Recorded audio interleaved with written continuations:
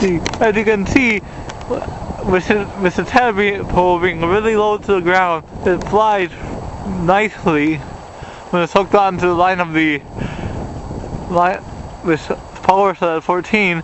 I have the Power Sled up there with the drogue bag on it, with the standard drogue bag. Moves around a lot in the wind when it's much more gusty and turbulent up there. And I like it. It's a nice compact sled that you can take with you easily, and I would recommend it for beginners and to advanced, because it's a good little power sled that you can take anywhere and have fun flying your line laundry. So I will talk to you guys later.